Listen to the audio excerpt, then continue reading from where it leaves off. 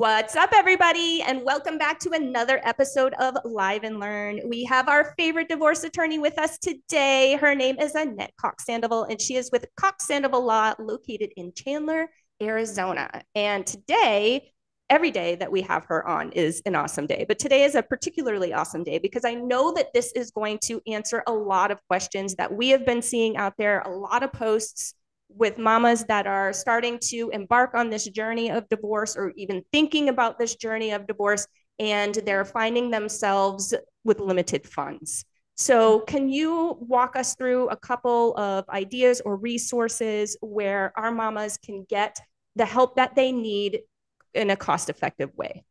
Sure. Well, first, I would just say take up the attorneys on their offer to do a free consult.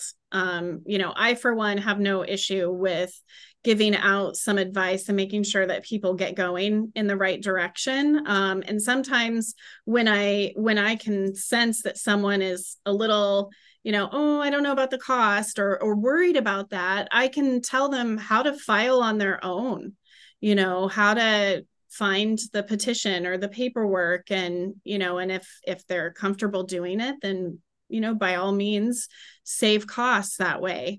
But I'm not the only attorney who does free consults. I'm sure there are several others, and it doesn't hurt to try and get some help that way. In addition to that, there are some community resources out there for people who have limited financial means. It's called the Family Law Assistance Program. There are volunteer attorneys who will be scheduled at the courthouse. I believe it's the downtown Phoenix one. And you can schedule time to go in and meet with them for an hour, and they'll review documents. I'm not sure if they'll draft or edit things, but they'll at least give the person some advice about, wherever they're at in the stage of the process. Other resources include there is Modest Means. There are several attorneys out there that will do kind of reduced fee representation, and they work through that program. I believe you have to apply and meet certain financial requirements in order to qualify. Mm-hmm. And then there's also community legal services, which I'm lucky enough to be on the board of directors. And it's one of the largest, well, I think it is the only largest nonprofit firm in Arizona, but they will represent people who have experienced domestic violence. So if you meet the financial requirements and have gone through DV, you can apply for services, and they'll assign an attorney to your case, and they will represent you just as if, you hired me to do it. So, wow. So it's a great resource, and they have other attorneys as well. They handle landlord tenant issues. I believe they handle some bankruptcy and even guardianship issues. So it's a great resource for people to consider. Yeah, that's amazing. Thank you for sharing that. Now, there are other posts that we see or other conversations that I have where usually I'm talking to the mom, where she says, we're fine. It's amicable. We kind of know what we want. We're not fighting. We care about the other person. We just don't want to be together anymore. And where can we just do the paperwork and be done with it? So, mm-hmm. Do you recommend that, or what are your thoughts on that? And do you have any advice? Well, I think, the county itself offers some of those options. If you look at the self-service center for Maricopa County, some of the other outlying counties in Arizona, I'm not familiar with what kind of online forms might be available, but you can usually find some. That's one way of doing it by yourself. There's in Maricopa County, there's also a new process called the summary consent process, which is supposed to streamline it. And it's where parties basically file together. But the catch is that you really have to be on the same page. Like, down to the detail. Mm-hmm. And I do caution people. I think when you think you're on the same page and that you agree, there's often I don't know, a willingness to just say, well, we'll agree on the holiday schedule later. Or to put in the parenting plan, the parties will just mutually agree about who gets Christmas and Christmas Eve. And the risk with that is that down the road, you're probably not going to agree.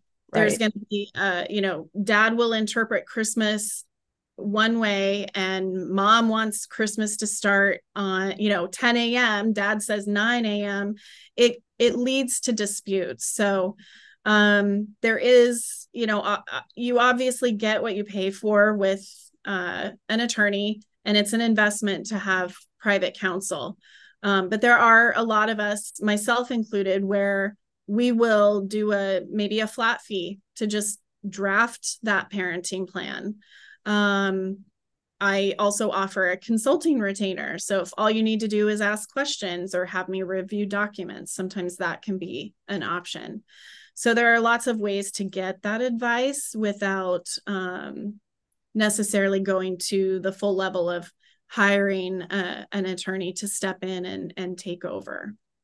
I love that you said that about, hey, you might be getting along now, or you might feel like everything is in agreement now, but things can change, because I will guarantee that when they got married, they weren't thinking it was going to end in divorce, right?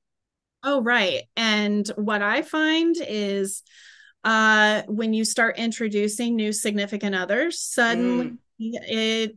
you don't get along quite as easily, or maybe, sometimes it can improve the Mm-hmm. situation, but I think more often than not, I find that it just makes it a little stickier. Suddenly dad wants stepmom copied on all the emails, or, vice versa. So yeah, the more specific you can make a parenting plan, the better. And for my clients, I go overboard, because the general notion of the parenting plan is, if you're getting along, great. You can swap a weekend. You could adjust the exchange time. But if you're not getting along, you need something to fall back on. So that Yeah. parenting plan, if it's specific, then it can actually be enforced. So I try to make it as detailed as possible, at least as detailed as my clients will let me. And I don't end up fixing a lot of those parenting plans. I end up fixing the ones where it's, mom and dad will mutually agree as to Christmas each year. Those are the Mm-hmm. ones we fix. I love that you said that, because this is where experience really, makes takes the center stage. And it's the same thing in my industry too, where I'll hear somebody say, well, it's really easy to unlock a door. Okay.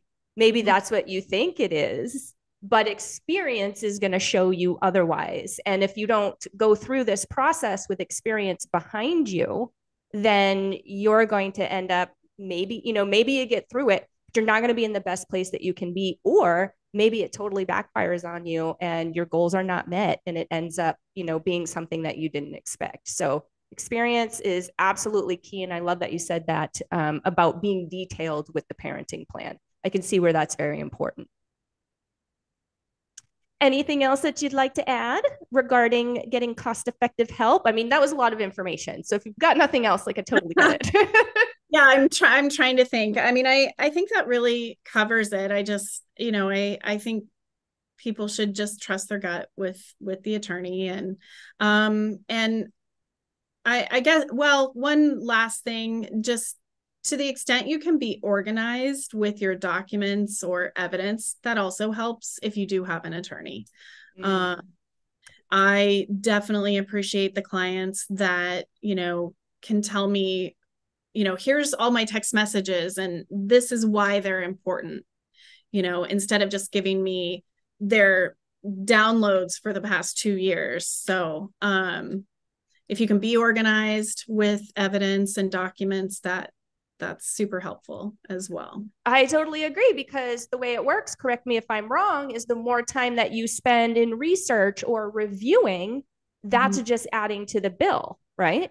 Yes, it does. So yeah, I mean, I just sent an email asking, hey, instead of just saying you provided this statement and we've been on this case for 3 years, tell me where or when, or even maybe reference our disclosure statement that we've done for you, because that's going to tell me exactly what document you're talking about, exactly what the issue is, and kind of it connects the dots, and it definitely helps with time. So yeah, and it's going to benefit that party to put their time into it, because they are more familiar with the situation. They know where to look at in the text messages. They know what they're going for, right? So it's going to be a lot more even time beneficial for them to put that together for you. And we're not talking like anything formal, right? Like just a simple spreadsheet, this date, this document, this date, this day. I'm happy with a Post-it note, slap a Post-it note. I love Post-it notes. So you put that on there and just say, tell me why this is important. That helps a lot. So organize, document, guys. I feel like that is that's a big piece to get out of this video, as well as the resources that Annette shared. Thank you so much. You're amazing. Very welcome. So speaking of the 30-minute consultation that you brought up earlier, if somebody wants to connect with you on that, what's the best way to do it? Easiest is to just give our office a call and get scheduled. So we will rule out any conflicts and get you an intake form and get you on the calendar as soon as we can. Awesome. Well, thank you again. And for those of you out there that are interested in connecting with Annette, I highly suggest that you do so. Check out her contact information. I've got it in the show notes, so it makes it really easy for you guys to click on. If you want to hear more from her, hop on over to our YouTube channel. We are at MOMnation USA. That is our handle. And you will just scroll down just a little bit. You will see the Live and Learn playlist. She's got a couple of videos with me in there. But mostly she is the star of our Divorcing as Parents playlist, which if you just scroll down a little bit more on that page, you will find that. If you are more of a podcast person, then hop on over to your favorite podcast platform, do a quick search for MOMnation Talk Radio. There you can download, notify, like, subscribe, all the things, and get all of our episodes. Thank you guys so much. And thank you again, Annette. Bye. Thank you. Bye.